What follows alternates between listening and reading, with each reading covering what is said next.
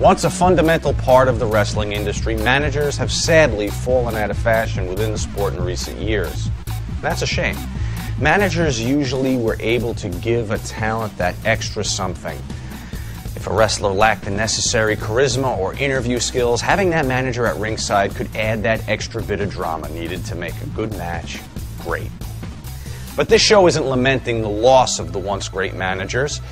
Rather, it's a celebration of the men who were the best of the best at what they did. As determined by you, the fans, and discussed and debated by the wrestlers themselves, let's go now to the countdown of wrestling's most awesome manager. Why did the managers go away? That's an incredible question that to this day, I still wonder.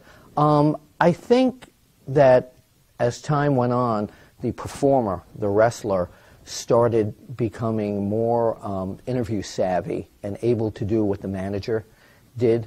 I also think that some of the companies probably said, hey, we got a payroll here, we're paying this guy to manage this guy, to talk for this guy, when this guy can really talk. So why are we doing this? I miss the managerial days. I miss the color that the managers brought and the controversy that they brought to the table. Oh, a great manager has to be selfless. By selfless, I mean he has to know that the singles wrestler or the tag team wrestler that he's managing, or even the whole stable of wrestlers he's managing, are the #1 priority to get over. And he's an instrument to get those individuals or tag teams or groups over. Once a manager realizes that, and I was a manager for a while with Right to Censor, I realized that the other members of the group needed to get over, and therefore I would get over along with them. Qualities of a great manager is not putting all the heat on yourself, helping your talent. It's not about you. I mean, you can help, not hinder.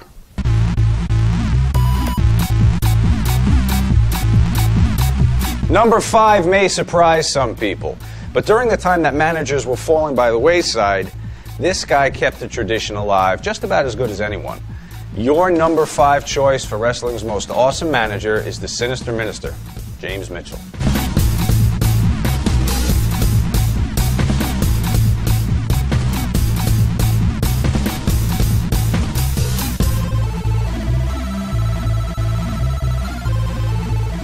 Huh. Who the hell is James Mitchell? Oh, he should be higher than that. James Mitchell should be a lot higher than number 5. He shouldn't even been in the top 20 because his gimmick sucked. I'm cool with him at number 5. All time? Who's James Mitchell? We're talking about Vandenballs, right? Okay.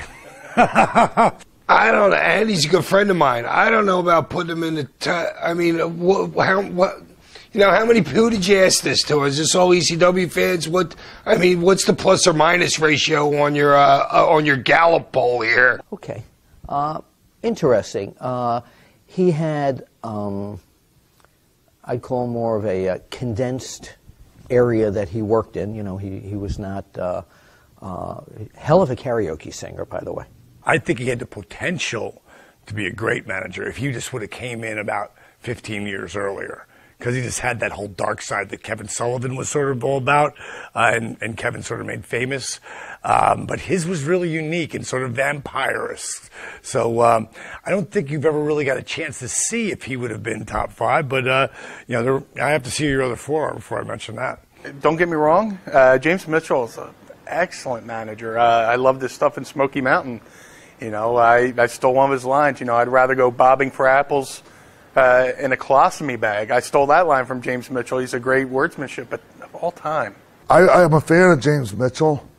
Of all time, I'm not sure if he's in top 5 of all time, though. Number 5? Are you kidding me? Okay, if he's the number 5 manager of all time, and I'm a manager, and I really didn't even remember who he was, I tend to disagree with that. He had his nose so far up Paulie's ass until it was ridiculous. He played that. All the thing he was missing was some paint on his face and some white lips, and then he started doing the soft shoe and said, "Mamma." That gimmick sucked, but he played the game. That's the only reason he was there. And he played that old ass-kissing game, and he was the one that almost blew his fingers off. Well, he said he blew his fingers off on the show we did in ECW. So he had something in his hand, and it exploded. in the locker room. And he ended up going to the emergency room. And he kept saying that his fingers was missing. And he showed up the next week, they had reattached his fingers, and he had a little scar on the side. I'm like, boy, please. Great little goatee there. And really, good at what he did. So interesting that he's number 5. He was different, he's creepy. I always thought, I thought he was like, for somebody like Abyss that doesn't talk at all, I thought, he was like a modern day Paul Bearer almost, but he was, he was good. He kind of had that little bit of a Jack Nicholson kind of thing going. That guy can talk. You believe the gimmick, even though it's so outrageous. He's the devil. It's so outrageous. But he got Abyss over. He got people over in WCW, even with ridiculous gimmicks like Mortis. He can talk. He can pull you in, and he can make you believe every word that he's saying is true. I liked the Sinister Minister deal. I thought it was a neat throwback to a little bit of some old school type heel manager shit. Yeah, but Mitchell, great man. He lived his devil gimmick. He is the devil.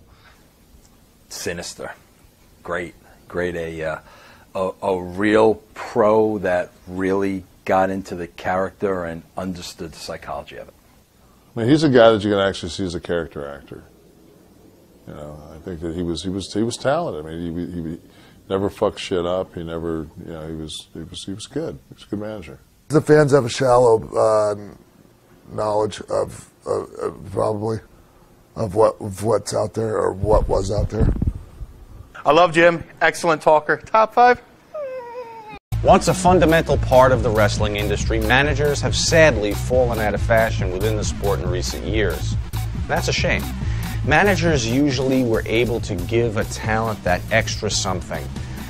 If a wrestler lacked the necessary charisma or interview skills, having that manager at ringside could add that extra bit of drama needed to make a good match great. But this show isn't lamenting the loss of the once great managers. Rather, it's a celebration of the men who were the best of the best at what they did. As determined by you, the fans, and discussed and debated by the wrestlers themselves, let's go now to the countdown of wrestling's most awesome manager. Why did the managers go away? That's an incredible question that to this day, I still wonder. I think that as time went on, the performer, the wrestler, started becoming more interview savvy and able to do what the manager did. I also think that some of the companies probably said, hey, we got a payroll here. We're paying this guy to manage this guy, to talk for this guy, when this guy can really talk. So why are we doing this? I miss the managerial days. I miss the color that the managers brought and the controversy that they brought to the table. A great manager has to be selfless. By selfless, I mean he has to know that the singles wrestler or the tag team wrestler that he's managing, or even the whole stable of wrestlers he's managing, are the number one priority to get over. And he's an instrument to get those individuals or tag teams or groups over. Once a manager realizes that, and I was a manager for a while with Right to Censor, I realized that the other members of the group needed to get over, and therefore I would get over along with them. Quality as a great manager is not putting all the heat on yourself, helping your talent. It's not about you. You can help, not hinder.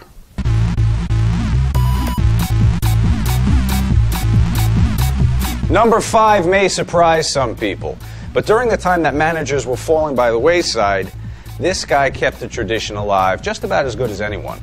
Your number 5 choice for wrestling's most awesome manager is the Sinister Minister, James Mitchell.